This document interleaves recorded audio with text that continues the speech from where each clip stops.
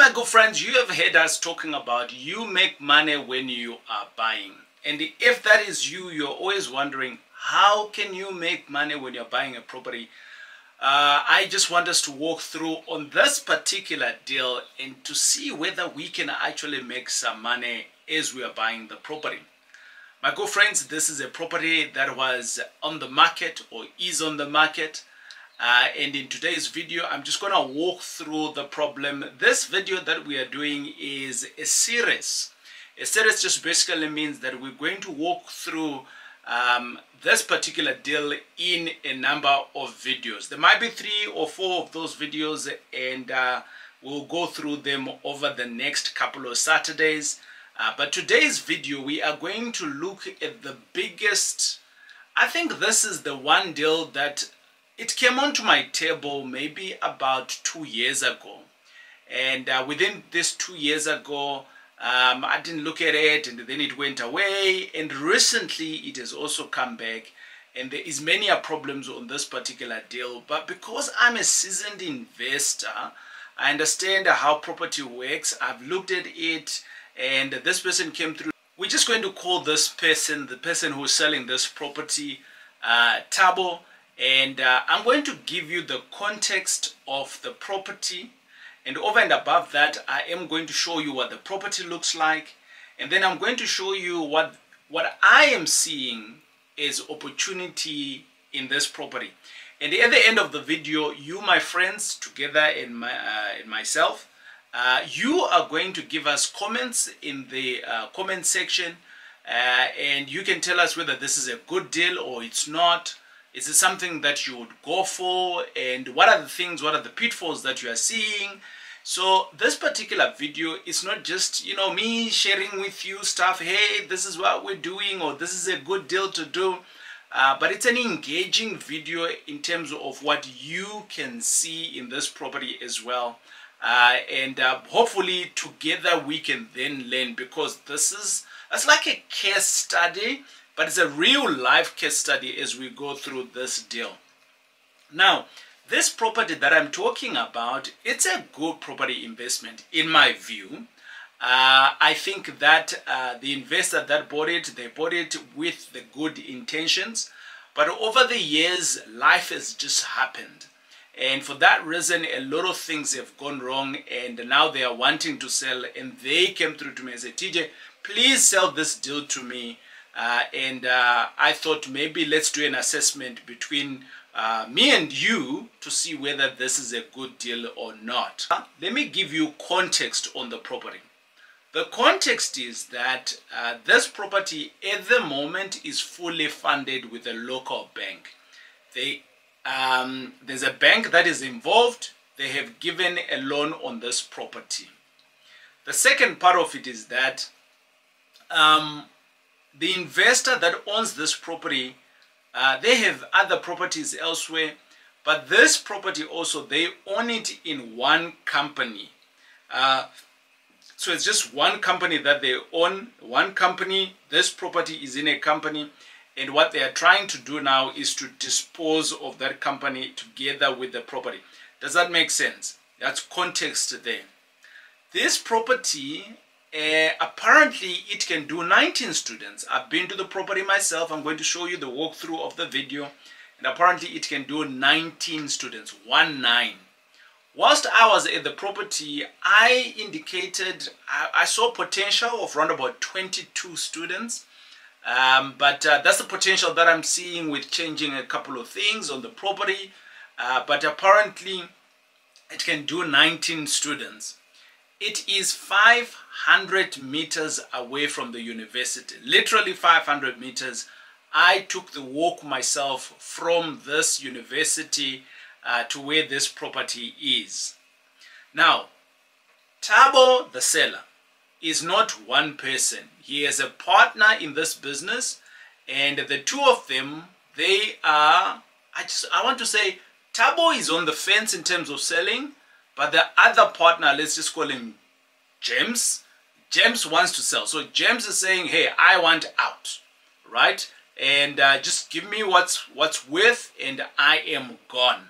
and that's what James wants. So let's not focus a lot around James, because James is wanting out, and we are going to focus on Tabo, because Tabo is saying that he might put, if he gets the right partner, he might stay, but because of James, he's now wanting to sell. This is a predicament in a partnership. So they are wanting to do the right thing, which is just to sell the business and move on, or just sell the property. And within that, this is the context of the deal. Now that we've got the context of the deal, I think maybe let's jump onto the video and see half of what the walkthrough. I did a walkthrough, so I'm going to walk through the entire property. So let's do 50% of it, and then I'll come back and tell you some of the problems that I'm seeing, all right? And then thereafter, I can then close off by telling you some of the opportunities that I'm seeing, and then you can then give us any indication of, is this a good deal, is it not? Should we do it? What are some of the other things that I might have not missed, that I might have missed and you have been able to see? And potentially together we can learn. And by the way, my good friends, this is the TJ Tribe, and if you have never subscribed here, this is what we do on a Saturday, and it's a learning opportunity for us, but we are learning with real life deals that we are doing, and we keep each other engaged. In the engagement process, we are both learning. All right, we are both learning. So let's jump onto the walkthrough, and let me see you just now. All right, welcome. This is the property, a student res. Student res that we spoke about, and we're going to jump into the house. And whilst I am looking in this house, I'm already going to give some of the tips to say what we need to fix here. You can see that a bit of painting is required here, like throughout, as you can see. The place looks all right, but definitely a bit of painting. Look at the gate there. Some maintenance is needed. It's summer now. The garden needs a little bit of some attention, and a little bit of paving could have been much better here than this rubble. It's a little bit more presentable and more aesthetically pleasing. And look at that water that's dripping.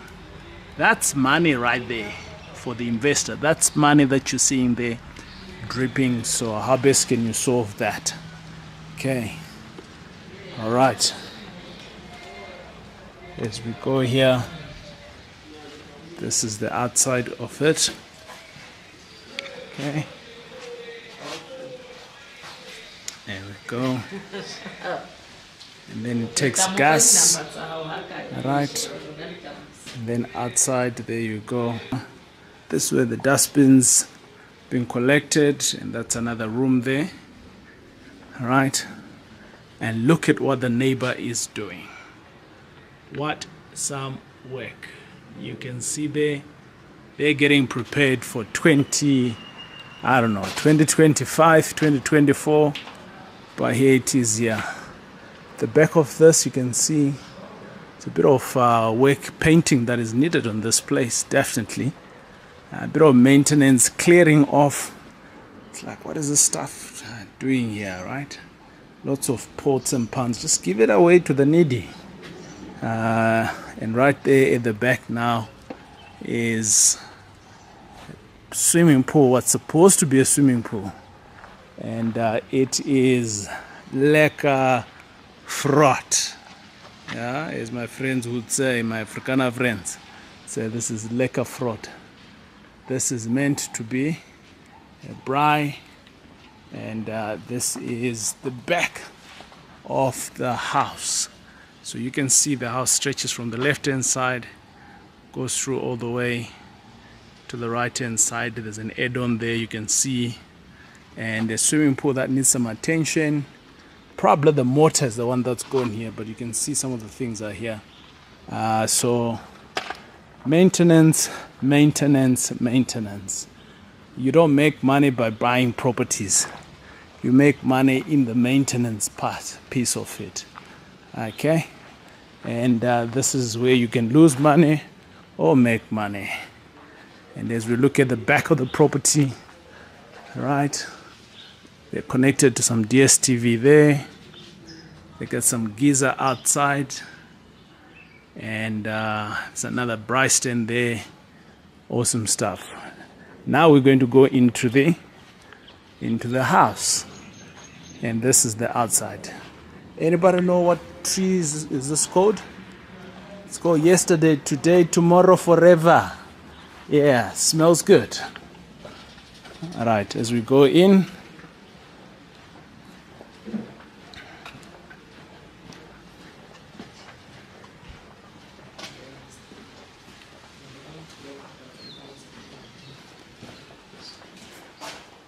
we definitely need a new washing line. All right, so we'll go in, need to paint the door here. Okay, as we go inside, so this is the kitchen. Kitchen looks good, but you can see there's a little bit of painting that is needed, and a decent color is needed actually. So you can see there's a bit of nice cleaning that needs to be done whilst the students are not here. And the kitchen, so this is a bit of tiles that were supposed to be done here. The project was left halfway through, so we can finish it up. There's the gas stoves in a nicely secluded place, which is beautiful. That's good.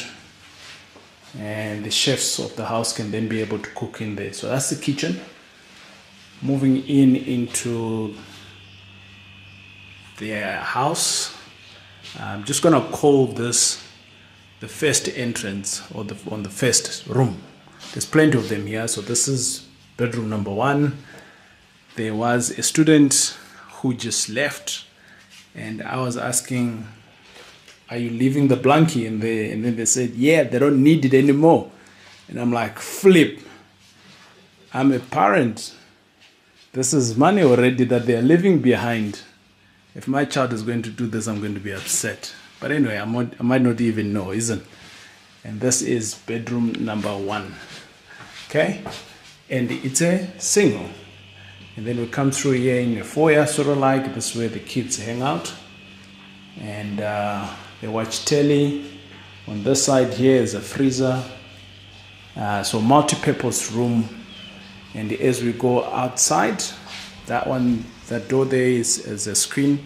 The screen protects obviously from outside. It's never really opened. And this is door number, we're just going to call it door number 2. Though you can see it's 13, but in terms of our viewing now, you can see it's door number 2. It's also a single. And this is the main entrance as you would have seen it at the beginning of the main entrance. So now we are on to door number 2. And this is door number 3 in a little bit of right. So door number 3, door number 4, which is next door to it, and again a little bit of painting. Door number next door. Okay, right. And there is the next door.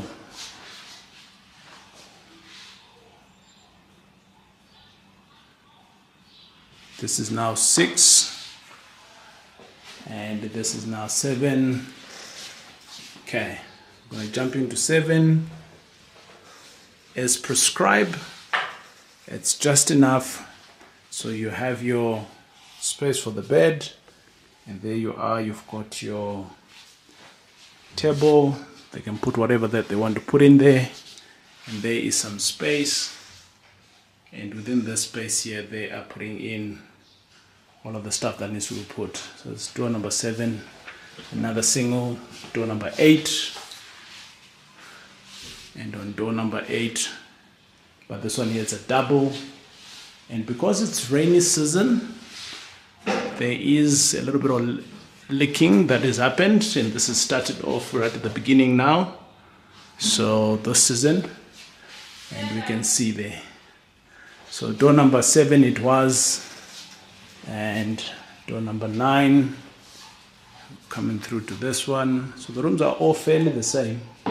and door number 10, and this takes us out to an exit which takes us into the swimming pool where we were earlier on. However, we're coming back now, and this is a toilet. So within this toilet,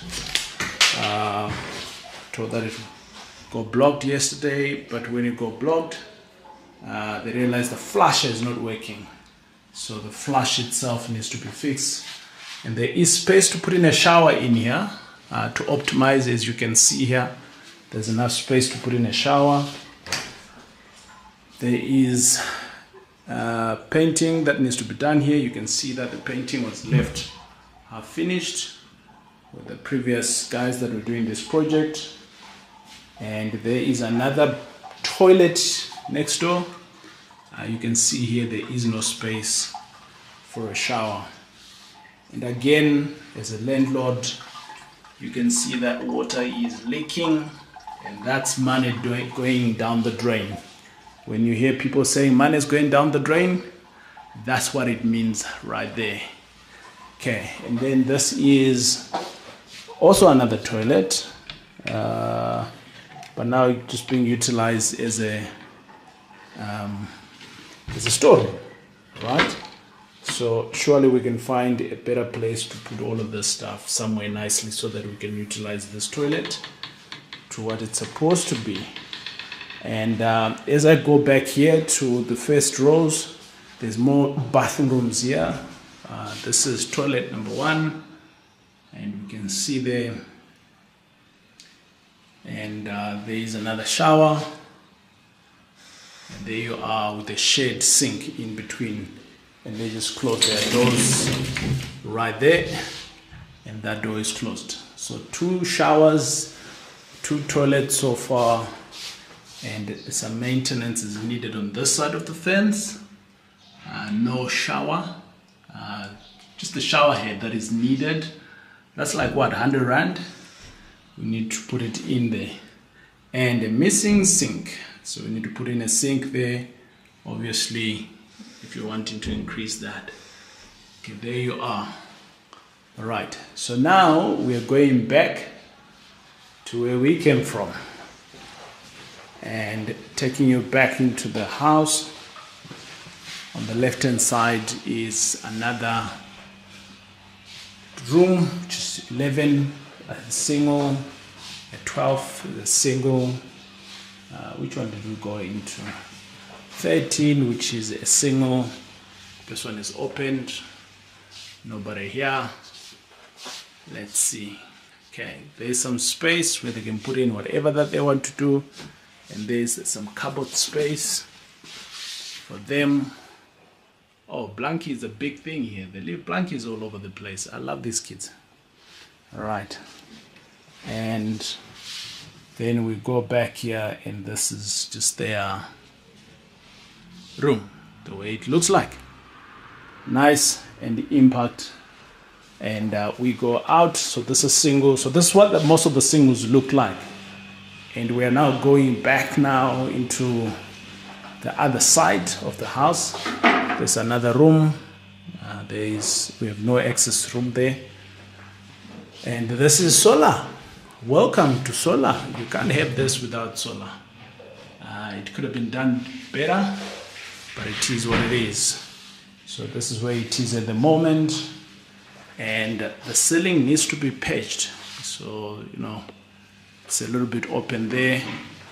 There's a door that is needed there, a ceiling door. And as you go into this room here, this is a very spacious room. I would almost think that we can make it as a double in this room here. I would almost think that. But maybe not. Maybe a single is good. All right. The student who was in here, they just finished off and they left 2 days ago. And there's another room in here. And there is the master's room, which is also being a share. It's got its own bathing room. And in here is a shared bathing room, shared toilet. It's a shared toilet that you can see. You can see that's the old structure, because you can see the tiling here is beautiful. And on this side here is a shared bath, which almost looks like nobody uses. I always say to people, when you're doing student accommodation, nobody uses the bath. And there you are, again, water going underneath there into the drain. And there is a shower, and there's a beautiful shower there. Amazing stuff. So this is the house. A little bit of space that can be utilized for something, maybe a cupboard space. I would have taken, you remember that storeroom that we saw there that is a toilet? I would literally put it here. This is the space that I would put it. I'll put a door here, and then I'll close it and make it my storeroom. And then there's another room here. Bingo. This is it, my friends. And yeah, what it is, it's a good property out here. Welcome back. I'm sure you have been seeing all of that property, and you saw that swimming pool, right? It is dirty. It is dirty, full of water. You saw the plants growing out of the is it the gutters? So there's lots of problems here. The question is it a good deal, is it not? But before we jump on to those questions, let me give you some of the problems that I have personally observed on here, on this particular deal. The first one is obviously the partners are not in sync. Do I want to get involved, or should anybody else get involved with Tabo as an opportunity?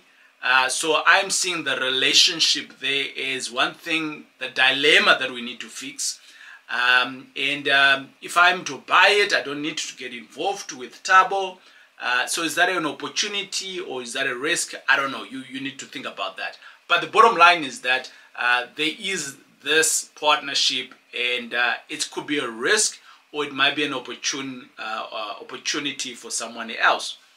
That was the first thing. The second thing is that even though there is a local bank that has funded them, they are 8 months behind. Whew! Yeah. 8 months behind the bond payment. So the bank has been collecting, calling them, when are you going to make a payment, all of those things. Potentially at the moment that property is already, so normally what happens at the bank, right?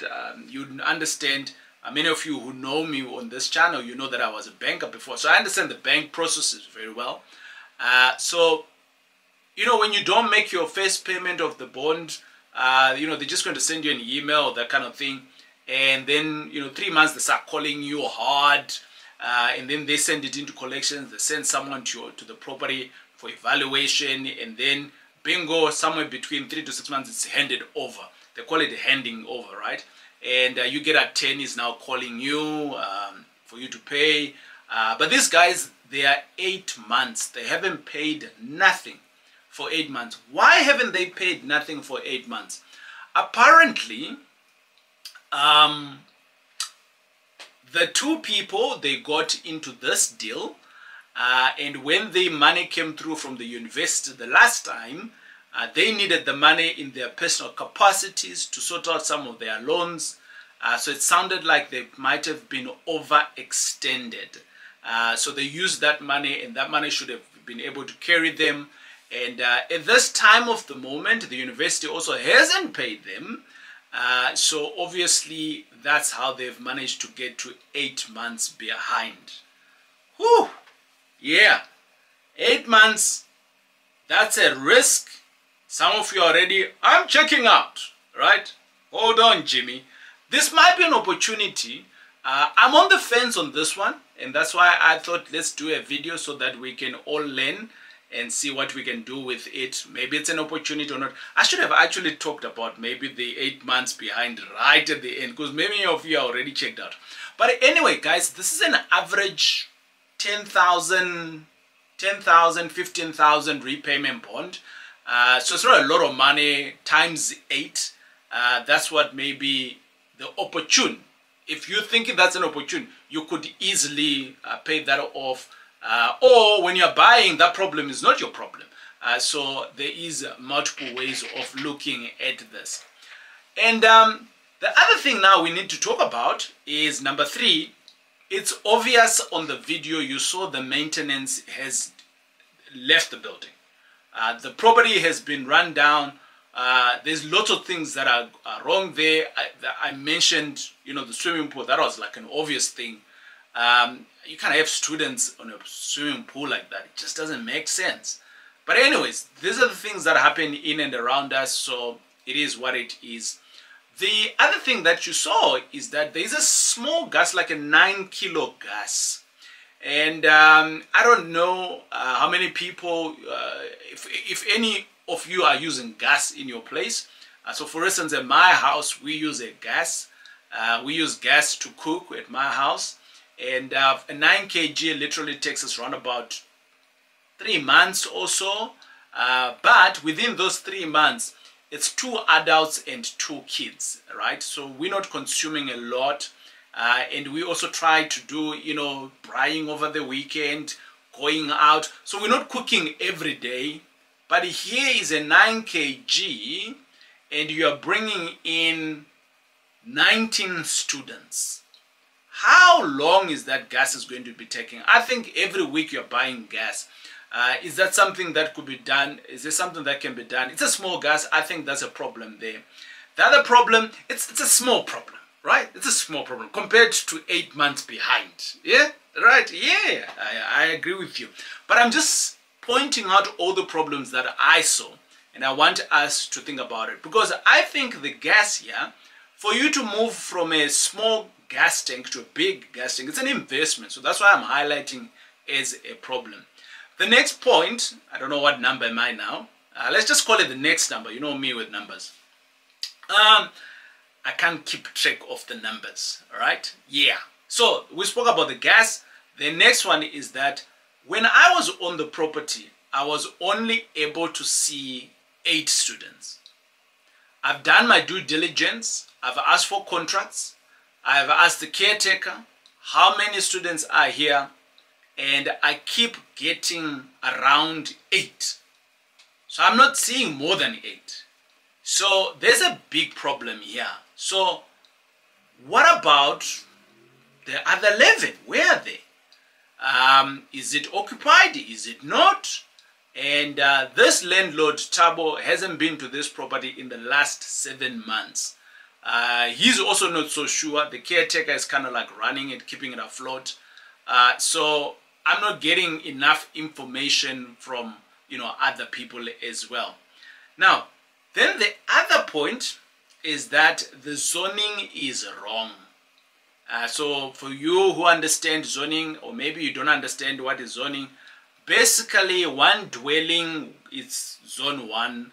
When we are talking about student accommodation, you need to have either a zone 3 or 4 depending on the council, and they need to give you consent to run a student accommodation there. And basically that's how you're going to have more living space. And the town planner is a guy who can allow you to do that. And if you've been here for a while, we actually have a segment, or should I say a playlist, where we speak about town planning. And my brother from another mother, Dumisani, he is the town planner that we work with here. But you can find your own town planner in your area to give you direction around zoning. What does it mean? And do you need it for your property? And how much will it cost? But for this particular property that we're talking about, my good friends, there is no zoning. It's a residential one, but the place looks like it can easily be a zone 3 or zone 4, because there's many, you saw there's many rooms that are freestanding there. So the zoning is not right there. It's a huge problem. It can take us a minimum of a year, a maximum of 2 years to rectify. So, yeah. The next problem that I'm seeing here is that these 8 students that we are talking about, the property is actually rendering a service to the university, but the accreditation is not in place. So it's in a gray area at the moment whether the place has been accredited or not. The paperwork is suggesting that there might have been an application and it hasn't been approved. So it's a gray area, but the bottom line is, according to this financial year, this place hasn't been accredited. That's the bottom line, right? So we can justify and say, hey, there is an application, we're waiting an application. But the bottom line is that today, if you had to buy this property today, there ain't no accreditation. So it's a big risk there if you're wanting to provide accommodation to students that are accredited under the bursary space. And many of us, that's where we're playing in, because we understand that this particular bursaries, it could be a higher paying client than most clients would be paying at this junction at the time of making this video. The next point is that the risk that I'm also seeing here, which is another problem, is that the one partner has checked out, right? So the one partner has checked out, and you know, when you're buying something like that, you probably want to just buy it outright. But is there an opportunity maybe to partner up? I don't know. But the problem is that the one partner, James, has checked out, but also Taurai has checked out. Taurai hasn't been to his property for 7 months, right? So they've checked out as well, mentally or emotionally, whichever way you want to look at it. I think that the partner has checked out. Life in the investment space have taken a toll, and I want to reinforce that, you know, people speak about mental health out there in business. It's something that we need to take seriously as people that do business, and you're consumed with all of these things. So they have checked out, and obviously, and that's why they're selling. That's why they're selling, right? So the other thing that I'm also seeing here as a problem is that the current plans that are certified or approved by the council, it's not what is on the property. Ooh, yes. That's what I saw. So I looked at the plan. I was given the plans with the seller. I did a walkthrough on the property. I said, wait, this section here, I don't see it. Where is it on the plan? So do you have another version of plans? And they said, no, this is the only plans that I've got. I said, okay, great. Did you update anything on this property? Did you build anything on this property? They said, no, I didn't build. I'm like, oh, Lord. It basically means that when Taurai bought the property, the previous seller, they probably did alterations on the property, didn't do the update on the plans, and bingo, it has gone through like that. But now the rules say, or should I say the bylaws of many of our councils say that if you are found in this problem, it is you, the current landlord, the current owner, it is your problem. You need to fix that problem. So the plans is a huge problem. So that is what needs to be fixed. And that also, I think all of these problems that I'm talking about, they all have financial implications. And that's why I wanted to highlight all of them. So plans is one thing. The other part is, as I walked through the house, I was not comfortable with the electrical wiring of the building. There were wires that were out here and there. So I am not impressed with the electrical, and I think it's something that is also a risk. I walked through the property, as you did see.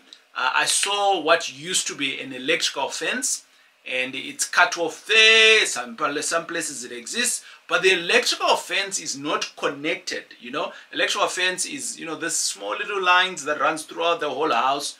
So you got a patch here, got another patch here. It's disconnected. So there is no electrical fence. And if you are providing housing, you want to have electrical fence so that you can protect the kids. It's another risk that I'm seeing here. Some of you have checked out like your teacher, you know this, yeah. But you make money when you're buying properties. So our job as property investors, property entrepreneurs, is not also just to buy, but it's to solve some of these problems. And maybe the questions that we want to ask ourselves is that, do you have the kahunas to solve for these problems? Do you have the tenacity? Do you have the knowledge? Do you think you got the zest? You can put on your punching gloves and say, yeah, I'm going to take on this problem. and I can turn around this business. Is that you? And if it is here, it is you, in the comments, let me know. TJ, this is a good property. Let's do it. I'm not saying let's do it together. I'm just saying, with what you're seeing here, the problems here, can these problems be solved? Is that something that you'll do, or you just going to walk away? By the way, I did say that this video is a 3 to 4 part series, and today we are focusing on the problems of this particular property. I've given you the context of what it is, and now I'm giving you the list of all the problems that I am seeing with the due diligence that we have done. And I'm going to give you just now the opportunity in this property, and we'll end it there, and then we can in the comments engage to see whether it's a good opportunity or not, and what are some of the things that you would think I should also include in the due diligence before we go ahead and buy this property. The last one that I want to speak about is the furniture is old. I think that it's almost non-existent. The washing machine is not working, the fridge wasn't working, the gas stove, not all the plates are working, the beds, I kind of like jumped on it, one of them, and like I sank inside. I'm like, poof, I'm not even that heavy. Imagine if you were, that other, voluptuous space people, and you jump in there, I don't know what would have happened in there. But the bottom line is that the furniture needs to be looked into. It's one of my least problems. What would have been one of my bigger problems? With all these problems that we've spoken about, what are some of the big problems that I would like to focus in? Number one, it is obviously the bank with the non-payment of 8 months. That's worrisome. That is going to keep me awake until I get a resolution on that. But if you are buying that outright, there's no problem there. The second one is the zoning. That will also worry me because that plays a huge part in compliance. The third one is the plans, and the fourth one would have been the electrical. So those are my 4 huge ones. The rest I think I can manage as I go along. If I'm to buy this property, and if you are seeing this as a good opportunity, let me know in the comments. Actually, let's just have a discussion around this property. Whatever discussion that you are thinking of, let's have that discussion in this property. That's what we are asking for. And you're most welcome to add in a comment.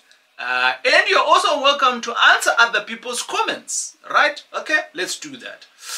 Then, what are the opportunities that I'm seeing here? Drum roll. Opportunities. Bing, bing. Who was it who said opportunity are everywhere? They come wearing an overall. Ziegler? Was it Brian Tracy or one of those? Anyway, one of them. They said that opportunities always come in the form of work, basically, right? And this is the work that we are talking about. Let's jump on to the opportunities. I see 5 opportunities in here. And I think that when you are turning around anything, whether it's a property or a business, you need to be seeing the opportunity already up front. And I'm seeing 5 opportunity that I'm going to be talking about here. Maybe you can also add in some other opportunities in the comments below. The first one that I'm seeing here is the proximity of the property. Woo! Woo! High five! High five! Woo! High five! High five! The proximity is 500 meters. My friends, 500 meters. I think it's a good opportunity. But is 500 meters the proximity outweighs all these other problems? I don't know, right? What's the other opportunity that I'm seeing? The structure of the property is sound, right? I walked through the properties. I didn't see any huge cracks. I walked through, I didn't jump onto the ceiling, but we're going to get our guy who does these checks. There was 1 or 2 leakages on the roof. We could see it. You saw it in the video. You could see it. But it's nothing huge concerning. The alterations that was done, I think it was done professionally, though it was not done on the plans, but I think it was done professionally. So the structure is sound. From a layman terms, I still need to bring in my structural engineer and say, brother, have a look on this thing. And Dumisani is my one-man shop, and he will tell me this is structurally sound or not. Okay, but at the moment, I think it's structurally sound. You saw it for yourself, right? The third one is that there is a bank already that's funding this. So I might not need, it's an opportunity. I could explore that a little bit further. I can go to the bank and maybe write some nice report and say, this is what I'm going to do. And I turn around, I'm the new manager, I just bought it. And see, maybe they might bite or they might not bite. But a guy like me, with what I have done, with my profile as a seasoned investor, as someone who's playing in the real estate space, and I can provide and prove that I've done this, I think the bank can give me a leeway on this 8 months. Maybe they might say, hey, give us 50% of this and we will write off the other, or maybe we'll capitalize the other. I don't know what the banks will say, but I am saying that it's an opportunity I can explore, right? It's an opportunity I can explore. Even the sounding of the structure being its sound, I can explore it. It's an opportunity. I think I can explore it, right? Speaking of the structure, I'm going back to point number 2. There is 22 students. Without building, without doing anything, I think that I can get to 22 from 19, right? So I think it's an opportunity there. It's an opportune time to explore the opportunity. Hey, the English was not Englishizing there, but I got it. Number 4, opportunity number 4.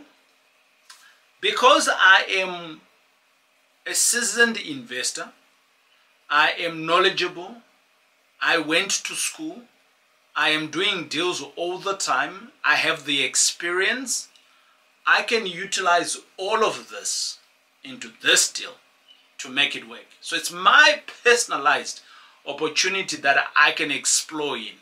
I've got a good network, so I can explore all of that to come and help me solution this, right? What are the opportunities? We're just talking about opportunities, yeah.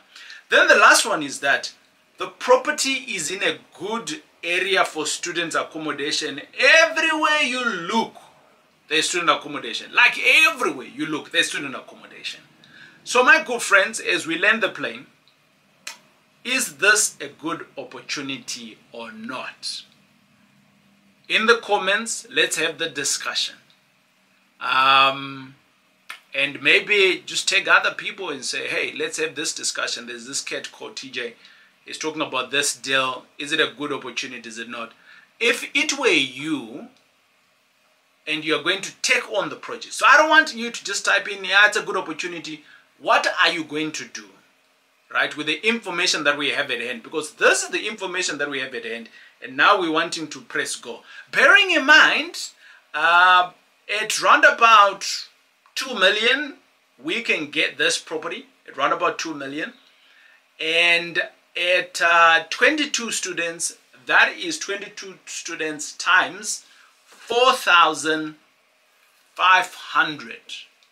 No, this property is not in a metro, it is in a non-metro. So non-metro is 4,100. So this property is on 22,000 times 4,100. And is it a good deal or not?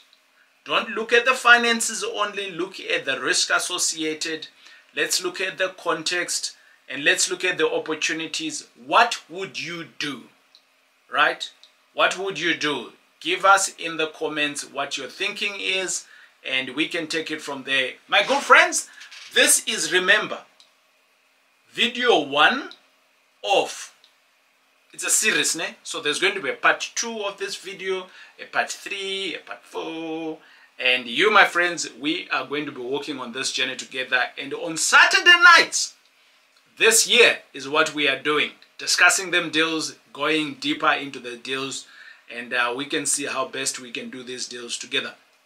It is I, your boy, TJ. We will check you out on the next video right here at the TJ Tribe? Let us know in the comments, ne?